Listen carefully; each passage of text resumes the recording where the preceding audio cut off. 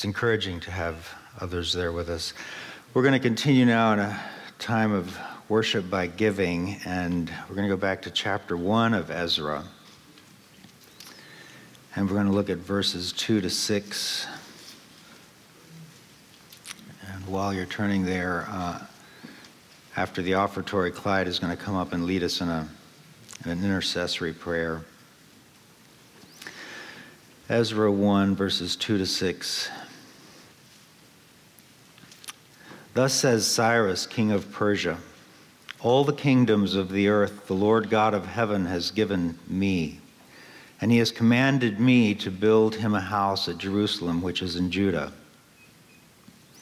Who is among you of all his people? May his God be with him, and let him go up to Jerusalem, which is in Judah, and build the house of the Lord God of Israel. He is God, which is in Jerusalem. And whoever is left in any place where he dwells, let the men of his place help him with silver and gold, with goods and livestock, besides the freewill offerings for the house of God, which is in Jerusalem.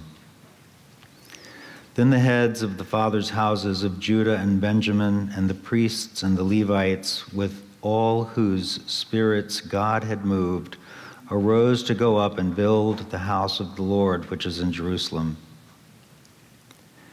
And all those who were around them encouraged them with articles of silver and gold, with goods and livestock, and with precious things, besides all that was willingly offered. A few years ago in small group, we went through the book of Ezra, and it was a tremendous blessing as we went through those chapters, how we could see God working out his plans and fulfilling his promises and accomplishing his purposes by using people who are acting according to their own will and ability, some seeing the hand of God and others oblivious to him. We see, even in these first few verses of this chapter, this concurrence, as theologians call it, in play. But we're going to focus on just one aspect of this greater plan that God is executing here.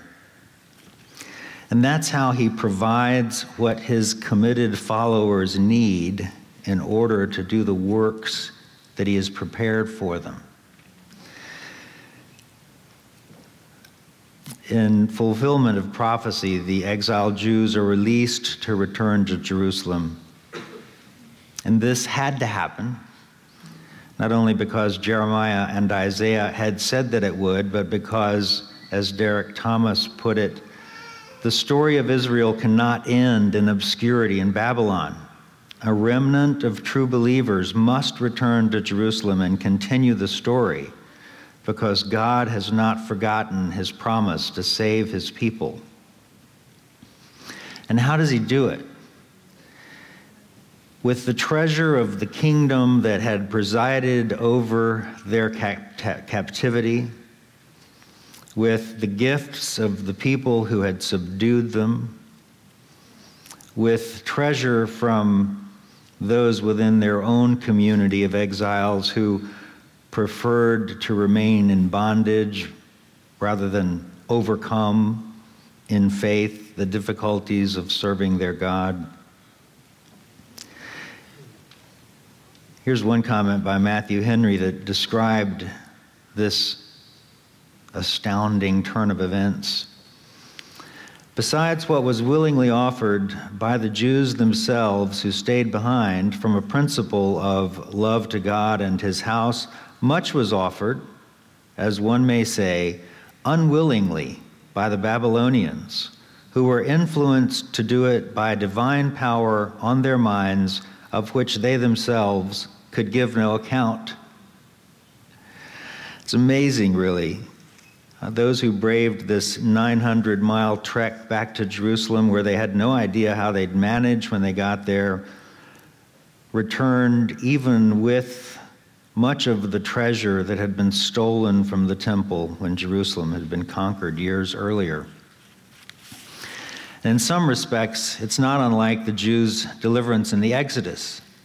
They left there with vast riches handed over to them by the Egyptians, to whom they had been enslaved just a short while before. Think about the account in Exodus 12, verses 35 and 36 read, "Now the children of Israel had done according to the word of Moses, and they had asked from the Egyptians articles of silver, articles of gold, and clothing. And the Lord had given the people favor in the sight of the Egyptians, so that they granted them what they requested. Thus they plundered the Egyptians." He just says, just ask them for it, and they'll give it to you. So what we see is that God is in control of everything in all the world, not the least of which are the resources needed by his people to do the good work that he has prepared for them. In the Exodus, it was to make it to the promised land where the first temple would be built. In the return from Babylon, it was to rebuild the temple. And in our day, it's to build up the house of God as the living stones that form, as Peter says, a spiritual house, a holy priesthood, to offer up spiritual sacrifices acceptable to God through Jesus Christ. What is required of you is what was required of the Jews returning from Babylon. Trust in God and faithfulness. When you commit yourselves to be faithful, even faithful in giving, God will provide what you need. He has proven himself over and over. Amen. Let's pray. Father in heaven, you indeed have opened for us the windows of heaven and poured out for us such a blessing that we cannot fully even comprehend the abundance of your kindness to us. We thank you for making it possible for us to worship you this way. Amen.